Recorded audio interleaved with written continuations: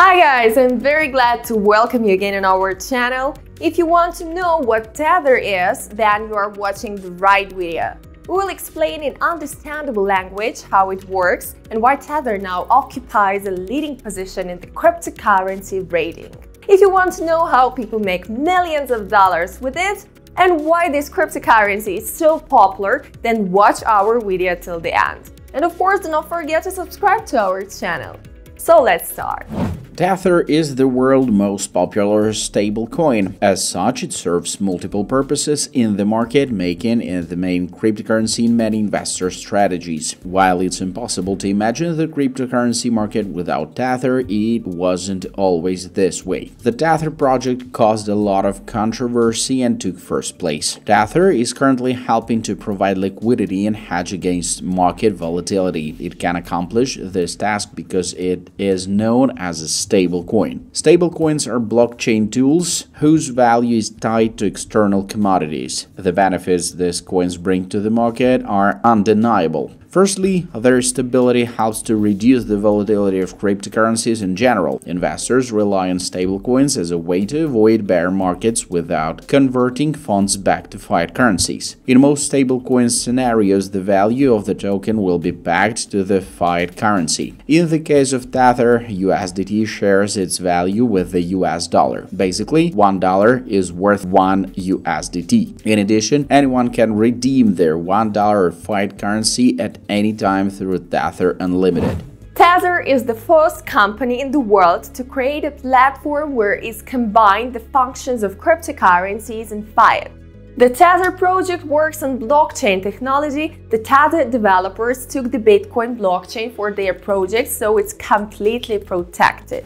The history of Tether begins with the Realcoin project. Realcoin entered the market through its white paper in July 2014. The white paper caused a huge stir in the community for several reasons. In addition to revolutionary technical aspects, the names of the newspaper's publisher are among the most respected in the market. Specifically, the Tether's white paper list co-founders Brooke Pierce, Ravi Collins, and Craig Sellers. Interestingly, the name Realcoin did not last long. In November 2014, the Santa Monica startup decided it was time to introduce a new name, Tether. Notably, Tether entered the market with a three-pronged approach. The platform has introduced 3 stablecoins as a part of its entry strategy. The first coin was US Tether. The token has been pegged 1-to-1 to US dollar. The value of the second coin is pegged to the euro, and the last coin is pegged to the Japanese yen, known as Yen Tether. Bitfinex became the first exchange to introduce Tether to its platform in January 2015. Stablecoins were instantly successful. The exchange saw huge user activity in relation to this token. As a result, Bitfinex has become the leading exchange in terms of Tether trading. Researchers soon began to question Tether's solvency. It was the first stablecoin on the market, and its unprecedented success has not been overlooked.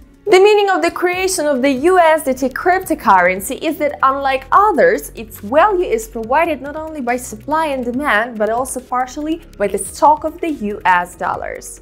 By providing the value of the coin with the fiat money, its volatility is reduced in comparison with Bitcoin, Ethereum, and other unsecured counterparts. This quality is both an advantage and disadvantage of stablecoin. After all, less volatility means less opportunities for intraday trading and the opportunity to make money on the rise of the rate, as well as less investment potential, but at the same time, lower risks. However, the USDT cryptocurrency also boasts that it is anonymous and decentralized. It is an alternative to classic fiat currencies and digital currencies, as it combines the properties of both. In the Tether service confirmation system, the amount of USDT in circulation can be easily verified on the Bitcoin blockchain using the tools provided by omnichess.info, which corresponds to the total amount of US dollars held in reserve, which in turn is confirmed by publishing the balance on the account of Tether Limited and periodic checks carried out by specialists. The amount of USDT in circulation can be checked. The volume of USDT in circulation at any given time can be designated as TUSD.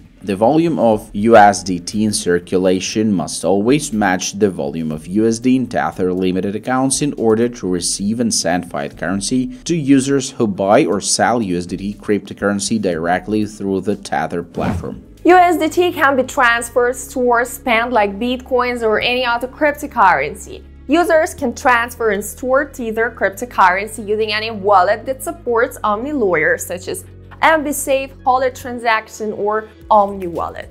Tether has also developed a web wallet and mobile app that is as user-friendly as possible. Thanks to these tools, customers are able to store, send, and receive cryptocurrency. In addition, the system can send and receive payments to other web wallets of the project as well as to Bitcoin wallets that support the company. Clients can replenish their wallet and withdraw funds by bank transfer in USD. Cryptocurrency exchange can be done on various services. As a rule, you can make an exchange instantly and without commissions by choosing the most attractive rate. The minimum deposit amount is 1 USDT or 1 EURT. A commission of 1 USDT or 1 EURT is charged for this operation. The minimum amount that a user can withdraw is 1 USD or 1 euro. It is important to note that there is no commission for withdrawing funds. A significant advantage of using cryptocurrency is the high speed of both sending and receiving funds. The company's activities are provided by the secure platform.